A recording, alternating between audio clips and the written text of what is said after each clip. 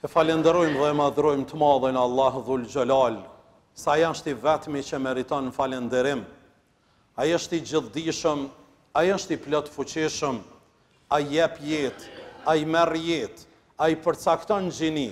I madhi Allah kur ka ekzistu, nuk ka ekzistu asgjë, por edhe kur do të ekzistoj Allahu, do të zhduket dhe do të asgjësohet çdo gjë. I qofshëm i falë për çdo të mirë që na i ka dhuru, e si kur të fillojmë unë edhe ti me i numru, asnjëri prej neve të mirat e shumta që na i ka dhuru, nuk mujna me i numru. Përshëndetje dhe selamet qofshin për të dashurin e Allahut, për të dashurin e besimdrejtëve, për njeriu në më paqësor të rruzullit toksor, për mësuesin e njerëzisë, për doktorin e zemrave tona, për shefatxhiun e parë dhe të fundit, nesër kur do dalim para Allahut, ku s'ka dobi prej mallit as e vladit, do të jetë Muhammed Mustafaja, ai i cili do të ndërmjetësoj për mua dhe për ty, nesër kur do dalim para madhërisë së tina. Andaj të dashurit e mi, vëllezër dhe ju motra, në këtë ditë gjumaje, i marrë gjitha mirësitë e kësaj dite. E mirësitë e kësaj dite janë të shumta.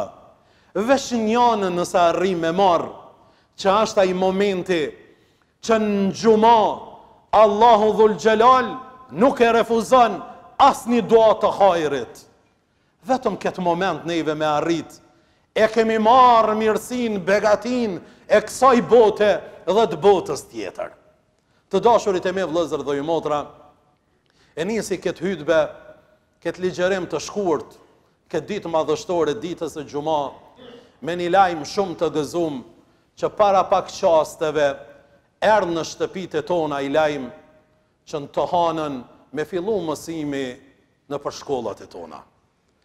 Kaluan 3 javë për plot stres, për plot mlef nga njëherë, për plot njohuri nga më të ndryshme, që i kishmi apo nuk i kishmi, që i vlerësoj ke dikush e nuk i vlerësoj ke, 3 javë ditë fëmijët e tanë metën në për shtëpia.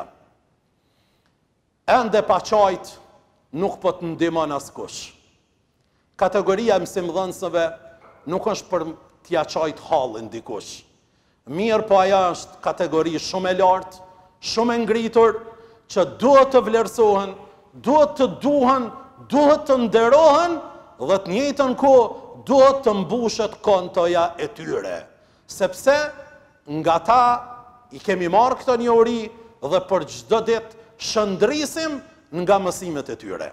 Por nga sot, kërkoj nga prindrit, që të kërkojnë përgjithësi nga mësimdhënësat, të vizitojnë fëmijët e tyre, të jenë pjesë aktive e shkollave, të marrin pjesë në mbledhjet e prindërve, po edhe të njëjtën kohë mos të kalon java pa shku në shkollë për t'u interesu për fëmijën e tyre.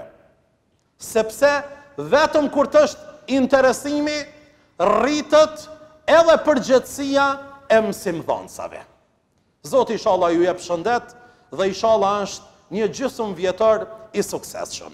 Të dashurit e me e dyta, sot gjindemi në ditën botrore të hixhabit, të mbulesës. Me konventa ndërkombëtare është shpall që kjo ditë të jetë ditë e mbulesës, për vlerën e saj, për pjedestalin e saj, për ta respektu obligimin e saj, këtë ja ka vendos bota.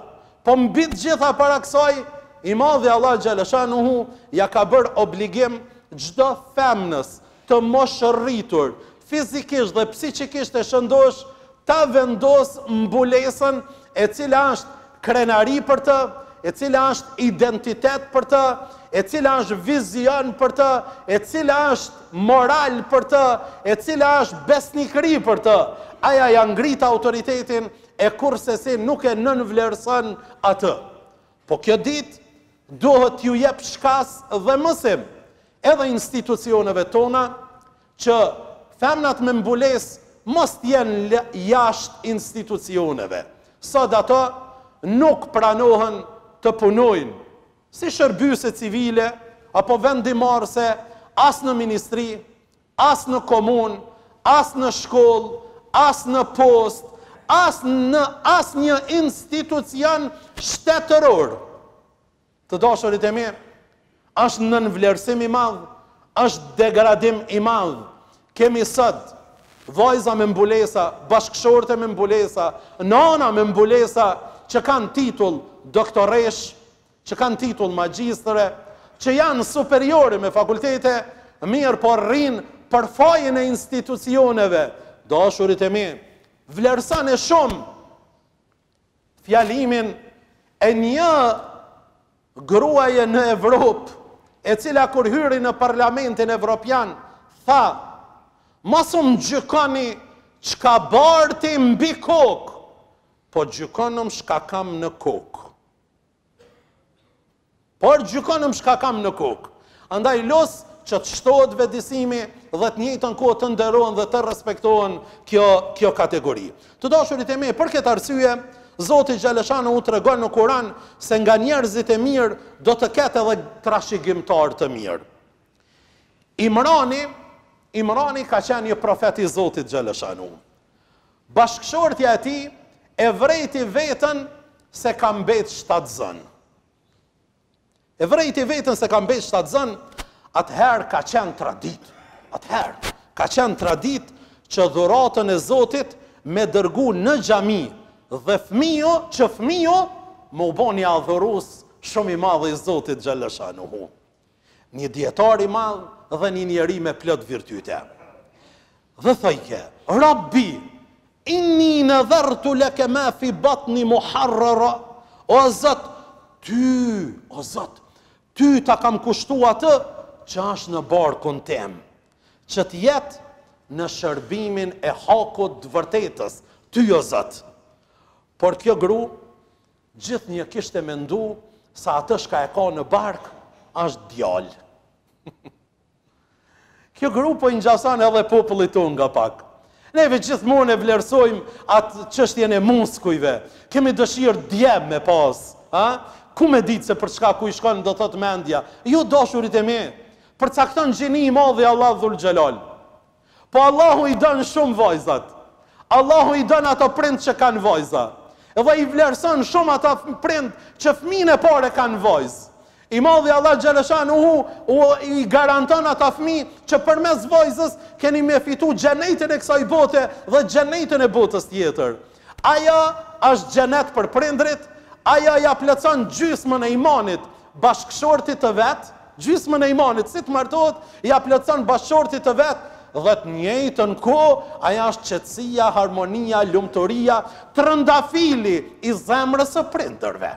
Kështu Allahu dhul xhelal e ka ngrit. Edhe kjo mendojke se në barkun e gruas është do thot djalë.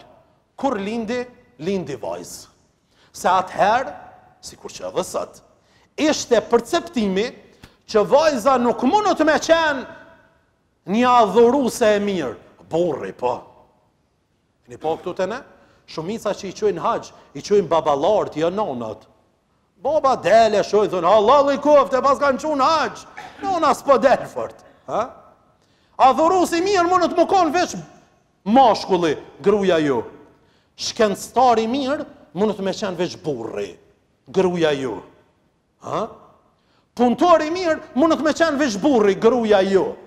Vendimorje du të me qenë veç burri, gruja ju. Të dashurit e me, këto janë perceptime të gabushme. Islami ka dasht që përmes ardhjes të këtij fëmijut me i dhanën mësim Imranit, që me i thonë, edhe femna është e vlerësume, e nderume dhe kjo mund të jetë në pjedestale shumë të larta. Kalet Rabbi inni wada'tuha untha, o Zotun e vajzun e linda. Allahu a'lam bima wada'at, e Allahu Xhaleshanu i tha, unë e di ata se shka kam caktu në barkun tënd, sepse gjini jap unë. Ja, Zoti po ja jep një leksion të madh se femra mund të jetë adhuruese dhe mund t'i ketë gjitha këto tiparët. Dhe të dashurit e mi, historia islame krahas burrave që ka krahasu, ma shumë ka krahasu gjinin femrore. Dhe ka dhënë me theks të veçantë 4 emna për trimnin, për bujarin, për përkushtimin ndaj familjes, për luftën, për vendimarrjen që e kanë bën. Janë 4 gra, njëna ka emnin Khatijhe, tjetra Fatime, tjetra Merjem e tjetra Asije. Prindit duhet me pas shumë kujdes se sa po edukojnë do thot fëmijën e tyre. Po në rastis shpesh të dashurit e mesat, shpesh sidomos vajzën, po në rastis shpesh të shohim në rrugë 33 duke bërë imoralitet. Besoni, a nuk turprohen ato prind ka ta shohin vajzën e vet? Sot për në rastis me ndëgju nga fjalët, nga sharjet, nga ofendimet, ma të ndytëra nga gjua e gjinis femrore.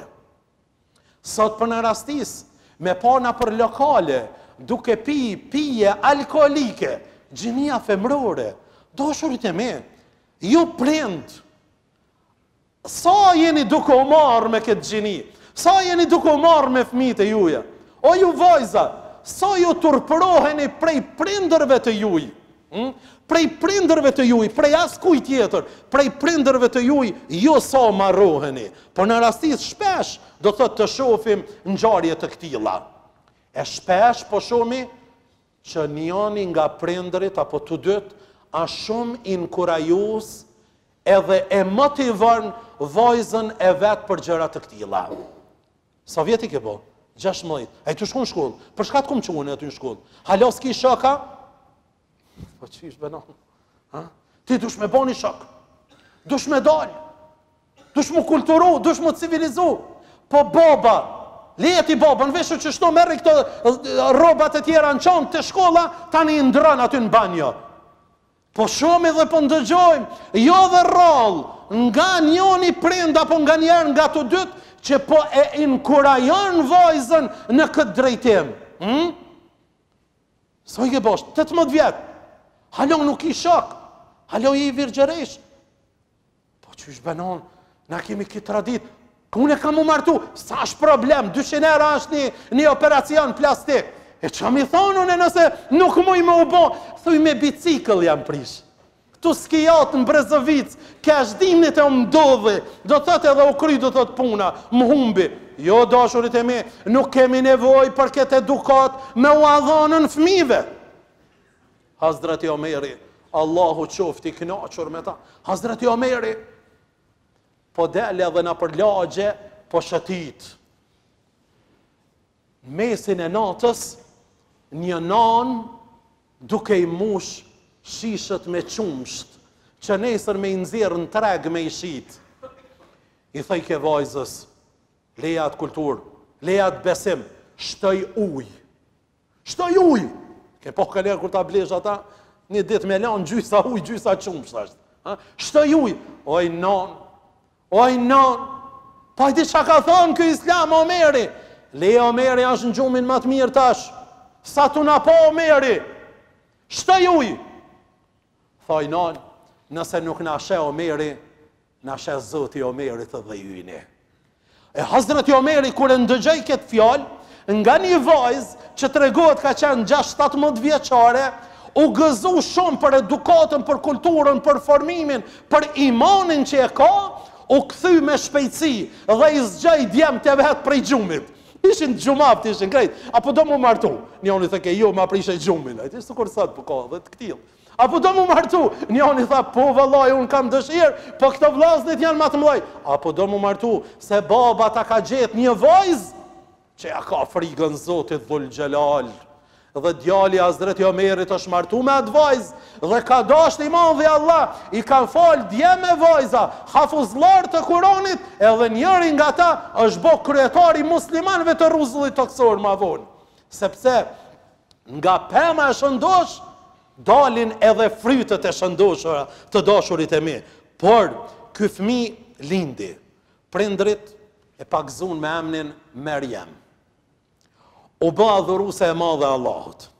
E sinqert, Allahu e përcaktoi të këtill në Kur'an. Zoti zbriti kaptin e emërtoi me emrin e saj, kaptina Merjem. Morali se i saj ishte në pjedestalin më të lartë, e shkëlqyeshme, shpirti, mendja e saj ishin të lidhur gjithmonë me hajrin, me Zotin. Kjo u rrit e u eduku, për kur ju shfaq Gjebrail Emini një ditë. Gjebrail Emini një ditë ju shfaq dhe i tha se ti je shtatzon. I tha Gjebrail Eminit me ashpërsi, inni a'udhu birrahmani minka in kunta taqiyan. Ki frikë Zotit Dhul Gjelal, çfarë fjale jetu ma thonë muë? Unë jam e devotshme e sinqert në Allahun Gjellëshanuhu. Si mua më etiketon që unë jam shtatzon? Si mua më etiketon që unë jam shtatzon?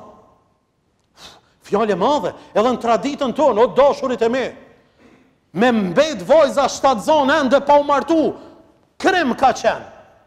Sa dy o palin dars, mën. Stor prot, as baba, as nona, as ku... Dashurit e dojmë mi u kthy virtytit, traditës tonë kombëtaret, pastërt bio dhe fetare që e kemi pas, edhe dojmë mu mburr me këtë. Aja u marru dhe i tha, kalet, po i thët, Rabbi, o Zoti im, enna yakunu li walad, qysh ka mundësi unë me pas fëmin barkun tem, walan yamsasni bashar, kur dorë e mashkullit nuk ka prek. Qysh ka me mbejtu në shtatzon? Familja, rrethi, shoqëria, kanë me fol, unë jam vajze moralshme, si ka me argumentu une para atyve që Zoti Dhul Gjelal e ka bo këtë. I madhe Allah Dhul Gjelal ja ka mundësuan për me qenë shtatzon, se urni ti në ashtë kur të thët, kun, feje kun, bëho dhe me njëherë bëhët. Si kam i argumentu, sidomos aja shoqëri që ignoranca ishte në pjedesalin më të lartë, si kam mundësi, do thot une, me javë argumentu atyre, e të vjen keq sot për femrat që nuk e vlerësojnë diturin. Të vjen keq kur sot në për shkolla i shomi, dhe një ditë kanë qenë para meshkujve në mësime, sot ja kanë kalu meshkujt këtyve vajzave. Morali ka ra pak, sot të jetë etiketosh si një njeri pa vlerë, sot jesh një djalë beqar, i moralshëm, që nuk i lidhje me një vajzë, sot po cilësohet si njeri prapambetur, sot nëse nuk e pin atë duhanin, atë barin, sot po etiketohet si njeri jo kohor, sot nëse nuk e pin alkoholin, sot pa qfar burni e ki ti bre burr, ti s'pe bajshe këta, e ku mërë burr, s'ko kështë ti burr. Sot kështu do thot po vlerësohet, po jo të dashurit e mi. Allahu Dhul Gjelal ja mundsoi Merjemës me lind fëmin. Me lind fëmin. Edhe i madhi Allah Dhul Gjelal ja përzgjedhi të jetë djalë. Dhe ky një ditë të bëhet profetit madhit Allah Gjellëshanuhu ve Gjelle Gjelaluhu. Andaj të dashurit e mi, vëllezër dhe ju motra, krejt në fund të vjen keq kur femra nuk e vlerëson vetvetën e saj. Të vjen keq kur një femër besimtare nuk vlerëson avancimin që ja jep Kurani dhe tradita profetike. Një femër e devotshëm mund të jetë shkencëtare, një mjeke, një pilote, një sportiste e mirë, një piktore e mirë, një ndershme, një psikologe, një arkitekte, një biznismene, shumë e shkath dhe një fermere shumë e suksesshme. Mund të jetë një femën. Për këtë arsye, Allahu Dhul Gjelal dën, të nderon, praktikohe, vlerësohe vetvetën edhe fillohe avancimin. Allahu Gjellëshanuhu ka më të ngritën. E Allahu Dhul Gjelal në bëf nga ata që e besojmë dhe e vlerësojmë pozitën e saj. Alhamdulillahi Rabbil Alamin.